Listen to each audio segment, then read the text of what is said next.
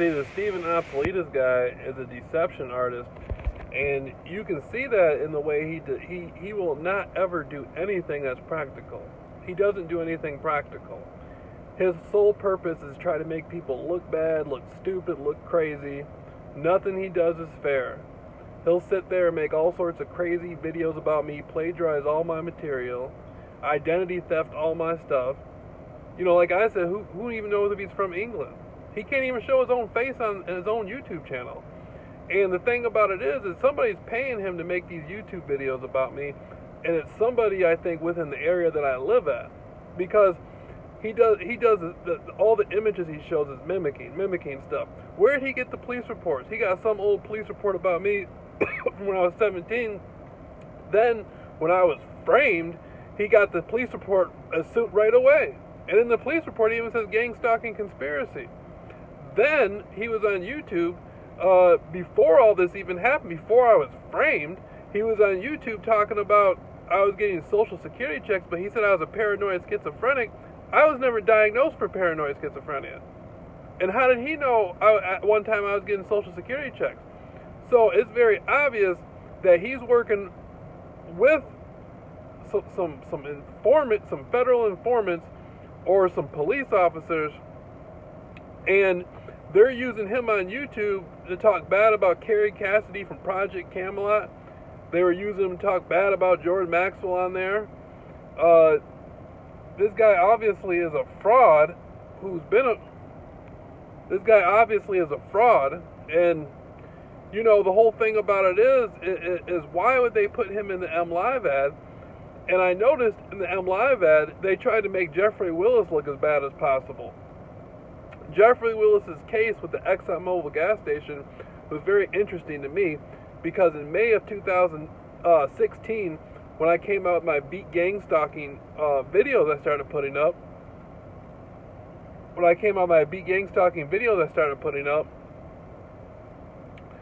the police, the cops came and arrested Jeffrey Willis.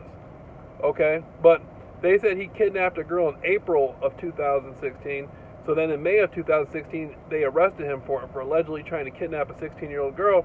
But the whole thing about it was, that's the same month I started talking about the beat gang stalking stuff on YouTube. Before that, I was just doing regular conspiracy research.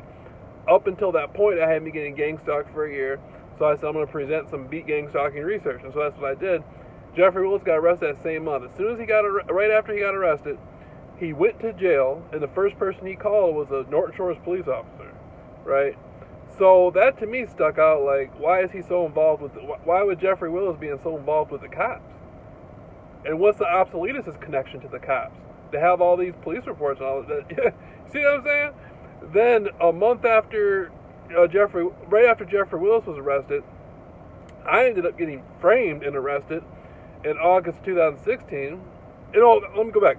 Okay, so he got arrested in May of 2016. Then right after that, he got charged with the murder of Rebecca Bletch, right, which happened in North Muskegon.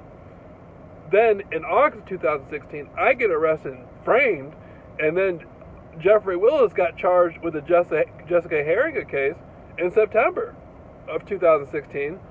And so I'm looking at it like there's definitely a connection between the people who framed me and contract stalked at me and what happened to Jeffrey Willis. Now, I'm not really familiar with the Rebecca Bletch case. I just started looking at this stuff a while back. But I'm looking at the Harrigan case, and they were talking about, I was looking at the secret phone connection that the Drug Enforcement Agency never investigated about the dope dealing at the ExxonMobil gas station, and there was no cameras there. I was looking into the people who were contract stalking me, and I was able to find out some of these individuals had connections to the Lakeside Veterans Club, and there's a foreign veterans club right next to ExxonMobil gas station. So I was looking at all this stuff like, what is going on in Muskegon County?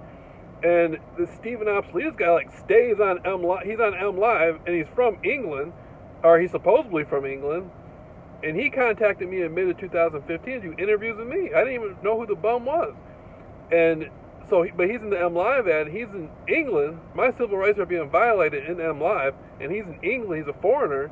And so I'm like, you know, what the fuck? And then I started looking at this Jeffrey Willis stuff, And the way they depicted Jeffrey Willis on MLive was like how they were depicting me. Like, if you look at the thumbnail pictures of Jeffrey Willis from MLive, you know, it looks like he's crazy. But if you really listen to Jeffrey Willis talk, he's articulate. Jeffrey Willis can stand up for himself and hold an intelligent conversation. When he was being sentenced, I listened in the DJ Hilson's court in Muskegon County. I was listening to Jeffrey Willis speak. He was reading a speech, and he's very articulate. He's well spoken. Jeffrey Willis isn't unintelligible when he speaks. He can hold an intelligent conversation. And I was looking at MLive, and they were depicting him to be stupid and crazy and silly and ignorant. And a lot of people in the public saw that, and they had a lot of disdain for him. But if you listen to how he speaks, you know, regardless of what your opinion is on the case, if you listen to how he speaks, he isn't ignorant. And so that's the way they depicted me. How the day I showed up for court, my bond was revoked because I was speaking my mind, which is my constitutional right in the United States of America, on the internet. And so my bond got revoked the first day. I showed up for court for my 2-day trial where I was framed at. And as soon as my bond was revoked, I had to go sleep in the holding tank. So I show up, so my mugshot picture is used, and my hair's all frizzy and stuff. So they try to like do some sort of Charles Manson thing and make me look crazy. And then nothing's right in the newspaper. They got the Obsoletist newspaper, and they're saying it's a younger female daughter. And then they're saying that the police report is a 29-year-old woman. In reality, in the police report it's a 29-year-old woman. Then in reality, it was a 21-year-old woman I sent the flowers to that lived at the house. And the woman in the police report, the woman in the police report in Manicherry, never lived at the house. She didn't even live in Norton Shores. So I was sitting there like, what the fuck? You know, like, what is going on? Like, these people, like, I'm looking at it like the people who are contract stalking me, I'm looking at it like some of these individuals I feel were involved with that justice. Something's going on. There's a connection to that ExxonMobil gas station. And was Jeffrey Willis framed for the ExxonMobil gas station thing? He could have killed Rebecca Bletch. I'm not saying he didn't murder Rebecca Bletch. He could have did it. I don't know that much about Bletch's case. But, and then Jeffrey Willis was talking about how they were switching evidence in the lockers. I mean, there's something crazy. Like, they switch people in police reports, then they switch prosecutors like, they were switching people in the police reports on my stuff, then they even switched the prosecutors. In the courtroom is Benjamin Lee Medema, and in the newspaper article is Timothy Matt, and then the woman in the courtroom, the woman in the courtroom, I didn't even know who she was. And then I show up for court, and the whole tripped out thing about it, my jury watches my channel, they would remember when I showed up for court, the judges, the courtroom reporter, the typist, she was wearing red, and then the secretary that came into court with the detective, the detective Near from Norton Shores, his secretary or whoever she was to him, his clerk, she was wearing red. And I had been on YouTube for months talking about how I was getting followed around with people. I just think, like, that's too much of a coincidence. You know what I mean? Like, this stuff was definitely, you know, like, I wish somebody could put my trial footage on YouTube. You know, they put Jeffrey Willis's trial footage on YouTube, put my trial footage on YouTube. So,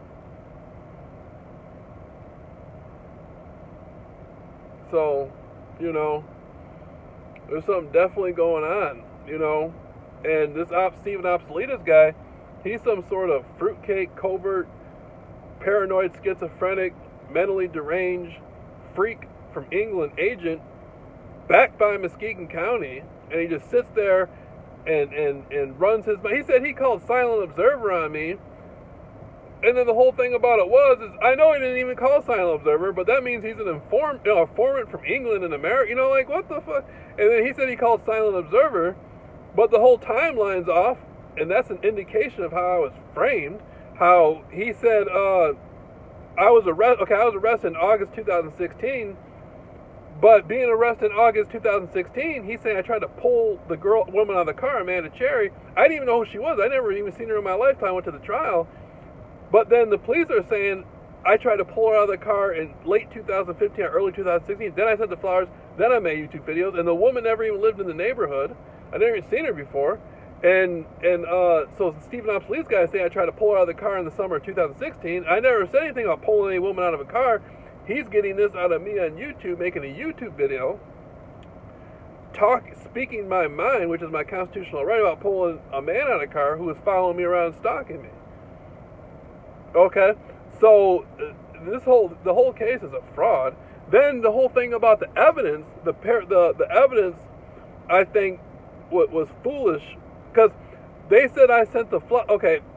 I was never in any female's yard. I sent the flowers to a floral company. It's a floral company that is right around the corner for me. And the people who lived at the house, the man of the house, right, which the guy said in the police report is Joseph Pastuca. That's what the police report says at Norton Shores. They said that's who the man is who lives there. So they said he answered the door, and he answered it according to the floral company. I sent the flowers, and I watched them deliver it to the house, and the man of the house accepted the flowers. They're supposed to be for the oldest daughter living in the house. Right, but the police never took any statement from the floral company, and they just took pictures from the family, and it was used as submitted evidence for the prosecution. The police didn't take any pictures of any flowers to begin with. So the whole thing about the evidence, I think, was a sham to begin with. And you know, if I got did like that in a courtroom over something I didn't even fucking do, I can imagine what can happen to Jeffrey Willis if there's some corruption going on and dope dealing with contract stalkers and stuff. I can imagine what they would do to Jeffrey Willis over a kidnapping. My God. If they did all that to me over something I didn't even do, imagine what the hell they would do to somebody over a murder that they didn't do. My God.